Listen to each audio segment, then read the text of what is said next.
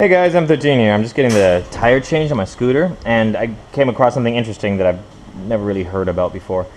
I'm using a Power Pure, and it's a good tire, and it's the same tire I got on my Ninja right now. And but this is the interesting thing. He says this tire is normally a front tire, so to put it on the back, you need to reverse the direction. And I'm like, what? Doesn't sound right. Like, where is it? Oh, yeah. See, here it says front, and it points this way, and the tire of course is going to be turning this way, so it's got an arrow right here, front and turn this way, and when I ride it's going to be going the opposite direction. So does that, so for those of you that know about tires, you're like, oh yeah, that makes sense, you've reversed the direction. It sounds like it doesn't make sense, but I didn't really believe him, but I confirmed it by checking out this over here. Check this out. Here you have matching tires. This is for the front and this is for the rear.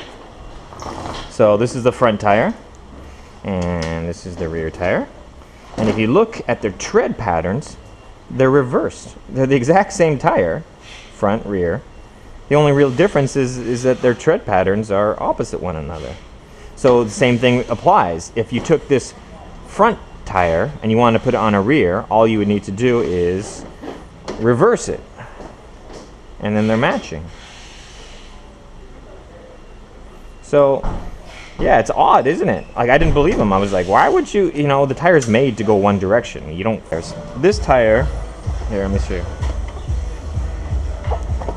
This is a front tire and this is a rear tire. And then, check the arrows. This is the rear and it's supposed to be like this. And this is a front and it's supposed to be like, where's the arrow? Where's the arrow?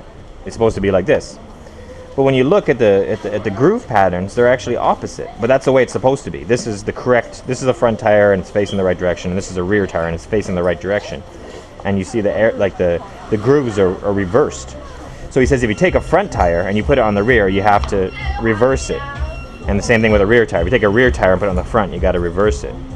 And when you reverse it, you actually see that they match. But my question is why, and this is like I said, like right now one would assume it would just be like this, right? Like matching patterns, matching directions on the bike.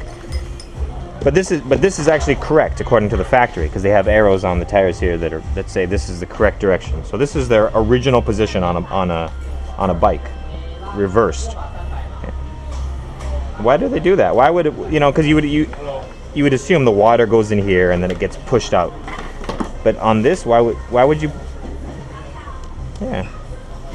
But I didn't believe him at first. But then once I saw these two tires that actually have arrows, this is a front tire and the arrow points this way, and this is a rear tire and this is a rear and the arrow points this way. So this is the correct. So normally they're opposite one another, which is interesting. Why would tires do that? Anyone know?